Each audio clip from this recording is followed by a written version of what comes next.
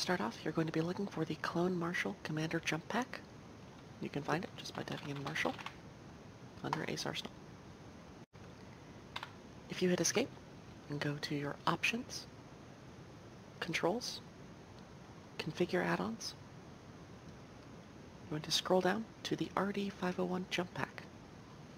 So, in here, you're going to be rebinding these keys. So, first off, for your jump key, you're going to want to delete the existing keybind, and by default we recommend people bind it to Control Spacebar. I use my own binds. Next, you're going to go to the Cycle Jump Type Left. For this, you can go with Control Victor, Control V. Once you've done that, hit OK, and that will save it. Hit OK again. Go back to Controls, go over to Common, and scroll down. Now, you've just bound a key to your V key, so you want to be really careful if you have anything bound for your Get Out or Eject keys for V. If these keys are bound, and you try and switch your jump type while in a vehicle, you will eject. Keep that in mind. If you want to unbind these, that is up to you. Okay. Now that you have your keybind set up and you have your correct jump pack, you can cycle between your jump types using Control V, as we just talked about, and you'll see at the top right that it shows you a short jump and a forward jump. Each of these has a cost associated with them out of a current energy. So, if you were to use a forward jump, which costs 50 out of your 100 energy, you would have 50 energy remaining. If you were to use a short jump, 30.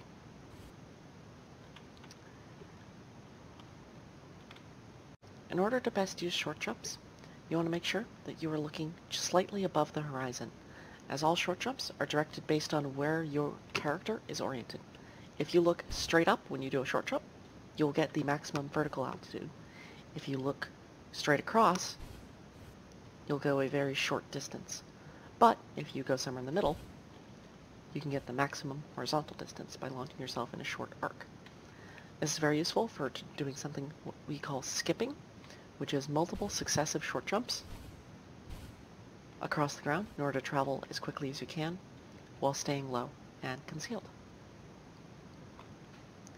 Next up, we will cover.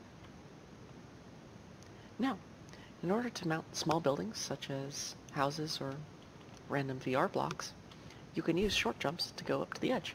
When you get to the edge, you can hit your enhanced movement key that you bound in basic in order to climb up the side. If you don't have that, there are many tutorials on YouTube on how to bind. If you need to get down, you can jump off the roof. Now, when using the forward jump, you are able to propel yourself 50 meters forwards and 20 meters up. This is a set figure, and you cannot adjust yourself midair. Even if you turn to the side, try and adjust yourself, you will not change your trajectory. The only way to adjust your jump trajectory while midair is to use another jump. So, you can use a forward jump, followed by a short jump, and that will bring you straight down onto the point you want to land on. You can chain these jumps together in many different ways to get different jump trajectories, altitudes, locations, landings. This is useful for getting very highly specific landings, like if you want to hit a very direct target. You can change yourself midair to get it. Alright, so now we're going to learn how to climb buildings. So, first you're going to want to start off by cycling to your forward jump. This will give you a decent amount of altitude when you jump up. You're going to hit your forward jump, and it will launch you up the wall. And you'll hit Repel Self. If you want to, you can use both of your bursts of long jump to get yourself up to the wall. So, in order to continue scaling, you will detach your repel device, activate your long jump again, and again, and then Repel Self. This is best used on flat surfaces. So, to get off, you can fall and short jump down, and that will cancel all downward fallen damage. Now, When dealing with a building that doesn't have a nice flat surface like the first building, you'll have to do a reverse jump. This will be done by heading towards the base of the structure, looking away from the structure, performing a long jump.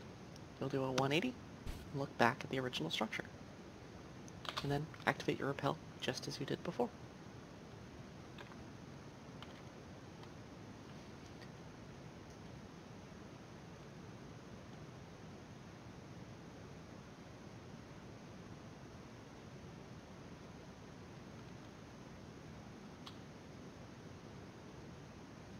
Once your energy is recharged, you'll detach, jump out, and jump back. Right? Finally, for structures that will go over 100 meters in height, you need to remember that you'll go into a freefall animation when scaling these buildings. So, again, we'll do a reverse jump here because it's not perfectly flat.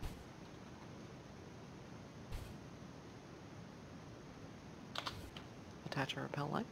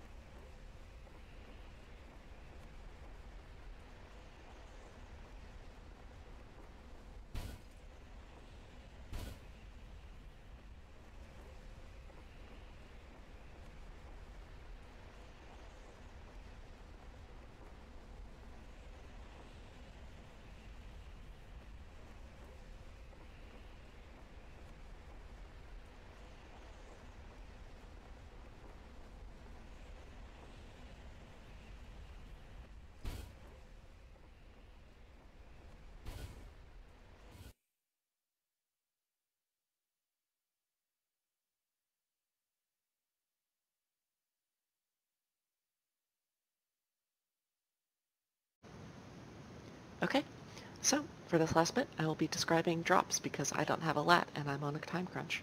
So, to start off, we have our halo drop. This is a vertical drop done typically from anywhere from 2 to 4 or even higher altitude. So, you will be going straight down from the lat's position to the drop zone. This will typically be said as a halo drop. High altitude, you start from high altitude, and you activate your jump pack at a low altitude to prevent fall damage and get yourself accurately onto the target. Please make sure you stay directly over the target for the entire duration of your drop. Next up, we have DZ Hey-Ho.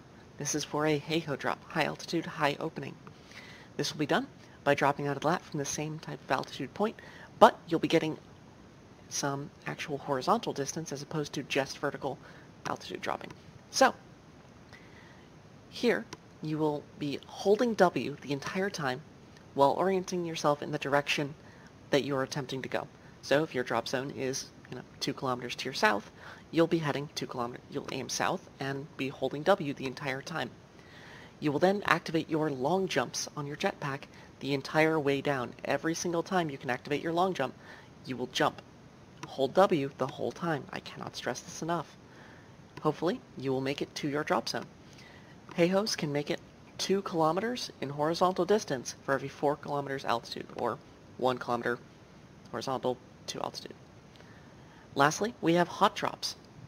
These are done at a lower altitude by a moving lat in impulse.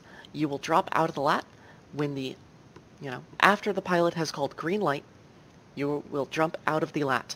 However, you need to make sure you are jumping at the correct distance. The pilot may call green light a kilometer away from the objective, over here, maybe near DZ Hey-Ho distance, 2 kilometers away, but you need to drop at about 500 meters altitude. Sorry, 500 meters horizontal distance from your objective. If you drop earlier, you will probably not make it. You can reverse yourself and jump back towards the point if you overshoot. You can also direct yourself if you hit it the first time. Hot drops have a bit more leeway. but they're also going to be much faster paced. Good luck.